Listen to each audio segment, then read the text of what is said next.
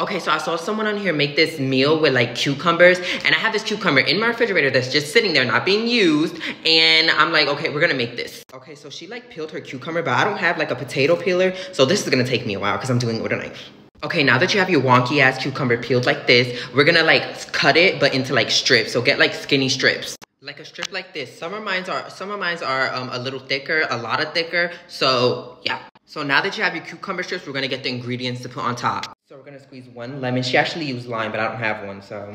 And then we're gonna add some tahini. I know how I love my tahini, so I'm adding a lot. Now here's where ours gets a little different. She used Valentina, but I don't have Valentina. I do have Tapatio, and I love Tapatio, so we're gonna use Tapatio. So just add some on there.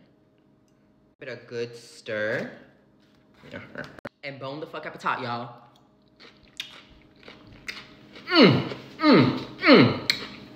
Oh, this is it.